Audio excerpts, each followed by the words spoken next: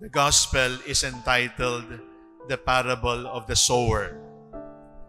The sower is God, He is the farmer, and we are the seeds in the hand of the farmer.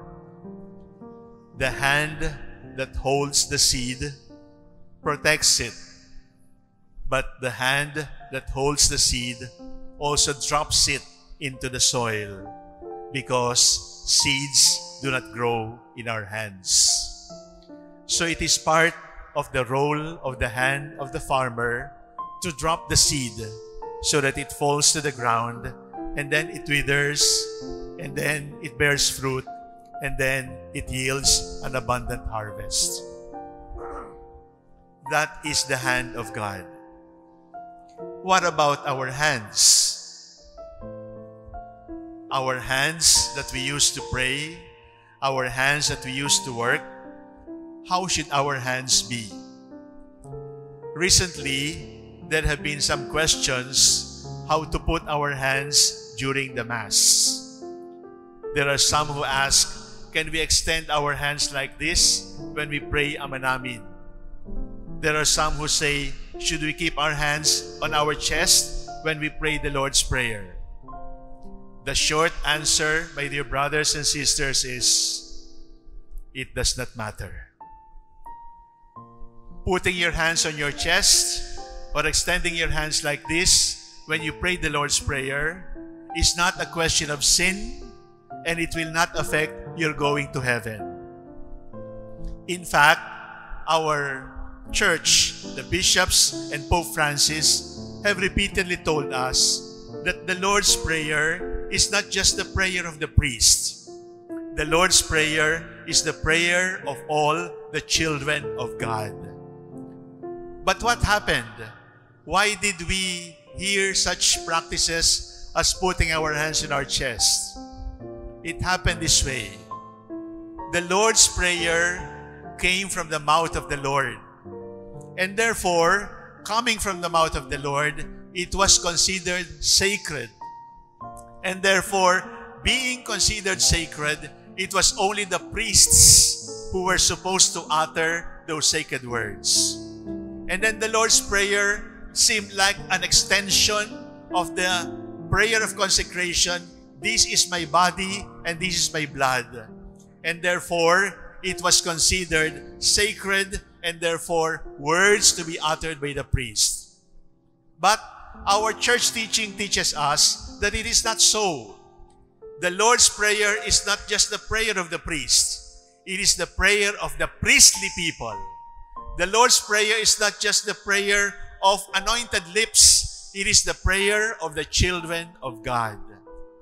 So my dear brothers and sisters, when you pray the Lord's Prayer later on, feel free.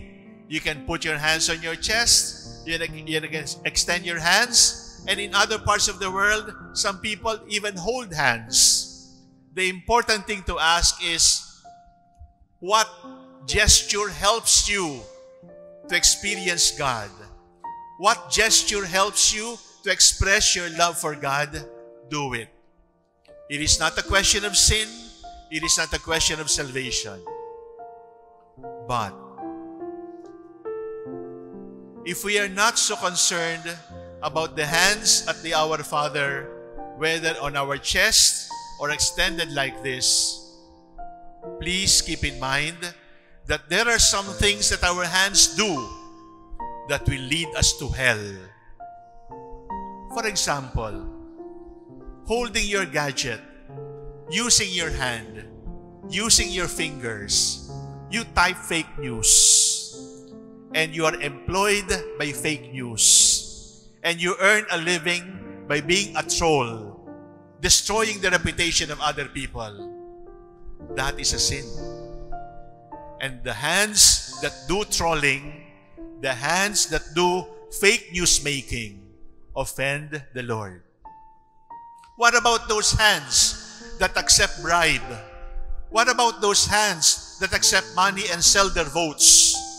Those hands are sinful hands because those hands are stealing. And stealing is a sin against the commandment of God. What about those hands that fondle other people? What about those hands that pay for prostitution?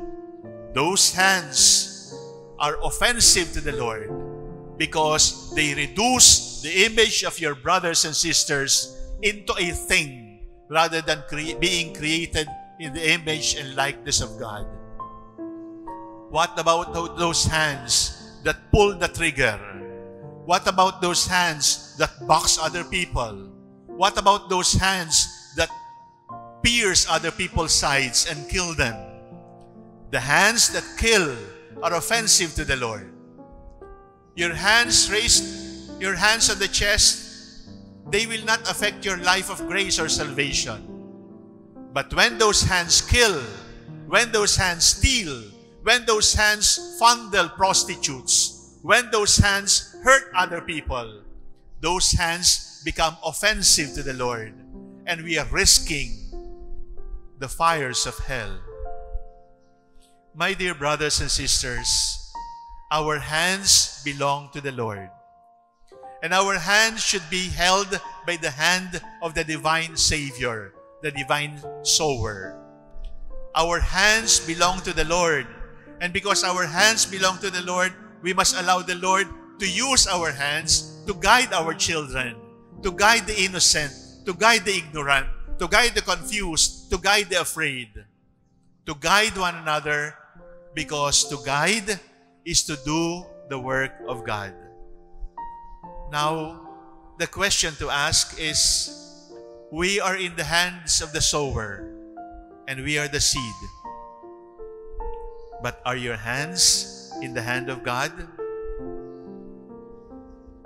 The Lord wants to hold us, protect us, and guide us, and love us. The pierced hands on the cross want to hold your hands to lead you to heaven. Allow Him.